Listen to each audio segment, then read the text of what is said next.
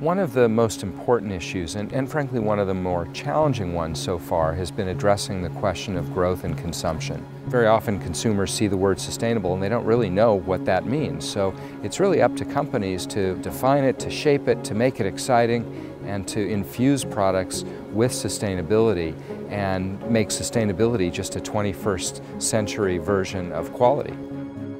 What we're seeing across the world is really young people are taking charge. Young people finally have the means to have their voice heard through social media, through all the platforms available. It's really about this idea of self-publishing and creating a voice that speaks to young people through the lens of young people.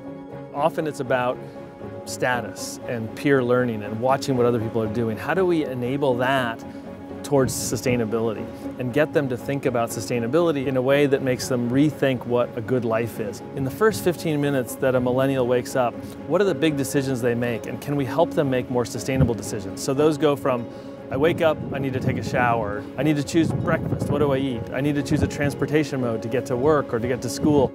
There are more and more people today that are in this age range and have their voices heard globally, which has never been possible in the past. So we need to understand what they prefer, what kind of words they use, and how to channel the power of this generation.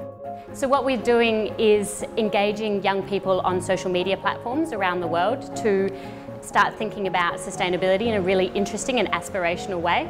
So rather than looking at sustainability as something that they have to do, they're starting to see that consuming in a really sustainable way is something cool, something that they want to do, and something that they want to share with their friends. In order for businesses to be more sustainable, we are talking about basically two things. One, innovation, the other one, collaboration. Governments are doing their bit, but at the same time, if the companies themselves are aware about their responsibilities towards the consumers and try to make them more aware about the choices that they have, I think it's going to be very vital and very relevant. We see this among young millennials. They don't want to own stuff.